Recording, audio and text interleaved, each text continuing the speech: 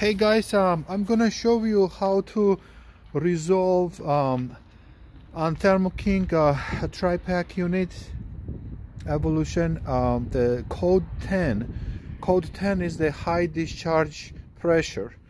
So what does it mean? When I first what it was doing is the APU works fine, but then it shuts off if you use the AC.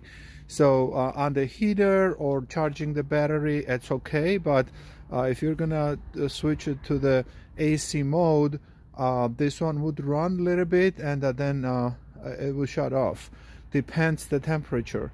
So when it gets hotter outside, then this high pressure accumulates and shuts off the unit.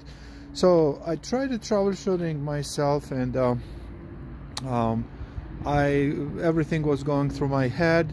I thought again, this unit had a lot of problem with me.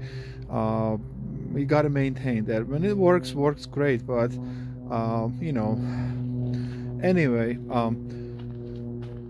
someone pointed me there was the high pressure switch and all kinds of stuff, but then again,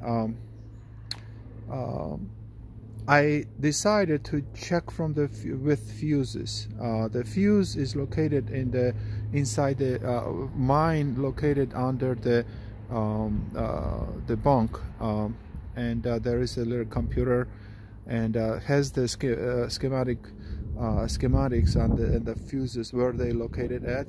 I'm not showing you there because it's inside now, but when you get there, the fuses are there, and a schematic shows you what fuses belong to what. Okay, so I found out their high pressure fuse, which is related to the condenser, and it controls this condenser fan and that kind of stuff. So and I found it that 20 amp fuse was burned out. So so I thought I got the problem, and evidently I had another fuse, a 20 amp fuse. I replaced it. It started blowing cold air. So I thought I fixed the problem, and like 30 seconds later it blew up again. So well, unit was working, so I thought Freon was not out of Freon was gone.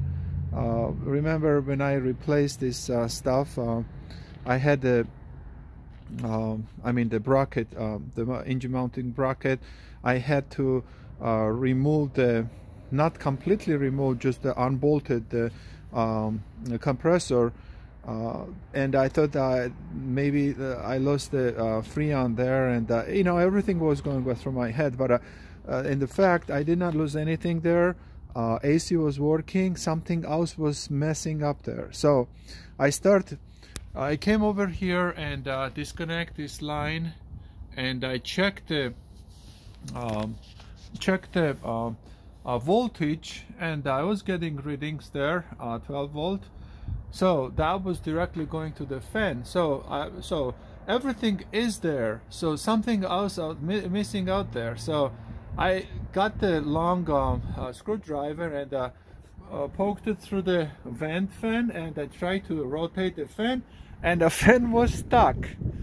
All right, so that was the problem. So the fan was not working properly. It was the heat was accumulating through the condenser, and it was not cooling down. So, well, called to the Thermo King. They said that $390 or something, just a fan. I checked at other places, and someone told me that's exactly, you can get it on the eBay, or Amazon, $100. That's identical, the fan.